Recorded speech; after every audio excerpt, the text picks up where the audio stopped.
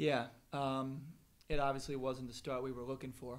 Um, I mean, I got to give South Dakota State a lot of credit. I mean, they came out here focused and they knocked shots down early, and then we missed some shots, and we just couldn't get any rhythm.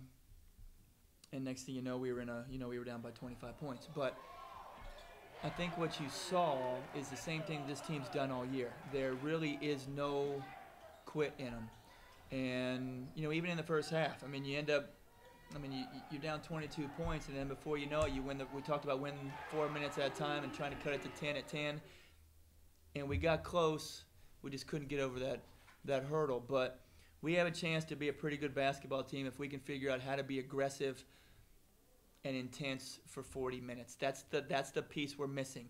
Even in games we lose, we're aggressive and intense for about 32 instead of the 40 minutes, and that's what we're missing right now. Yeah, Coach Paul challenged us at halftime. He told us we need to be more aggressive, and I think we did a really good job, especially defensively, just turning up the tempo, creating turnovers. And even on offense, we attacked the basket, and we weren't afraid. I think the first half we were kind of timid and shied away. Yeah, I definitely think we came out slow, and I think we came out passive. I know myself, I wasn't really looking for my shot. I was a little passive. I just think we came out slow. Well, we've kind of made a decision as a coaching staff, after talking to coaches and talking to, our upperclassmen and our captains. We feel like our players play better when we get up and down the floor, when we use our athleticism, when we press, when we run up and down the floor. Spreads teams out, causes teams to turn the basketball over. I mean, they turned it over 18 times to our 11.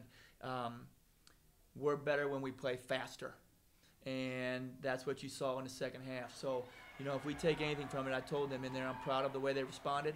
I'm proud of the way they competed there in the second half, and I learned something about this team that we'll carry forward for Saturday. Well, absolutely. I mean, that's exactly what I said to them down there. I said, if losing a basketball game, causes us to win 6 straight, then I'll take it.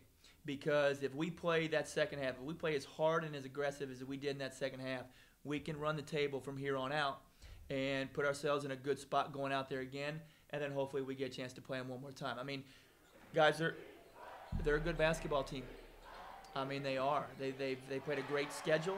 They're a good basketball team, but we can be pretty good too when we're focused and we're aggressive.